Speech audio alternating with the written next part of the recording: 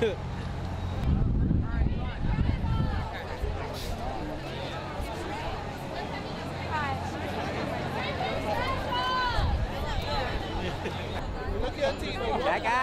yes! We're waiting for Gaga and a little bit of H&amp, but mostly Gaga.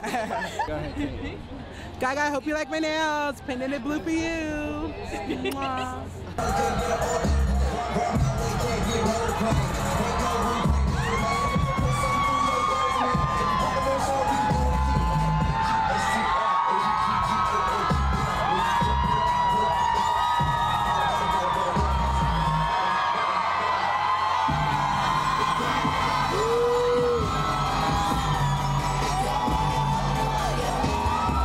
Oh, well, this actually is a catsuit from H&M that you can get, but it was black, and I decided to art pop it out, so we painted it today.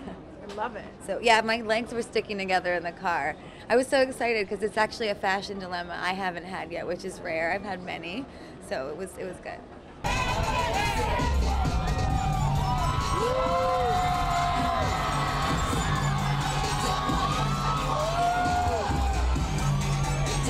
Well, I just wanted to, you know, really have a wonderful week and really do justice for the album and all the hard work that we did making it. I've been writing this album for 2 years, so we wanted to do it big. And with the art rave that I threw, it was so exciting because it was really an independent event that the House of Gaga threw. And you know, working with Jeff Koons, I felt that it was really important that we honor and give back to the artists. And somebody said to me yesterday that they felt like it was community service that we were doing because we were really celebrating all the club kids and art culture in New York. I thought that was a funny way of looking at it because that's really all that I care about is introducing young, exciting minds to the world. And so we just have been having a great time celebrating music and innovation, fashion, music, technology, art. I'm just happy to be here.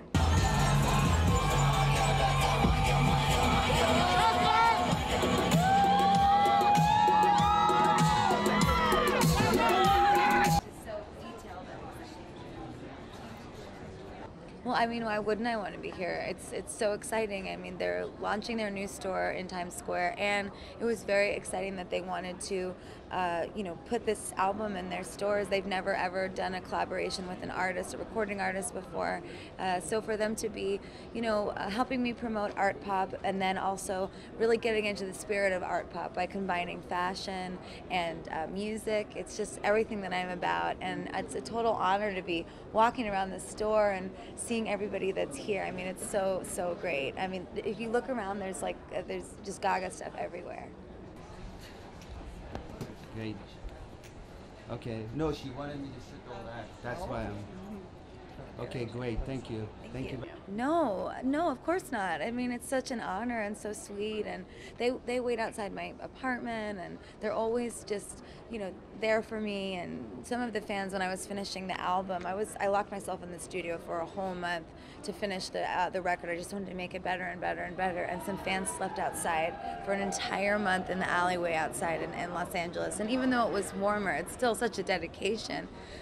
So just seeing them today, it reminds me why I do what I do. I'm very lucky that I have such loyal fans, and I'm always making the record for them. And I'm just really excited for everyone to hear it. It's really fun, and it's a real party record. It's a real guilty pleasure. So we won't tell anyone if you buy it.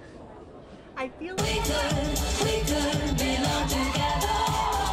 We could belong together.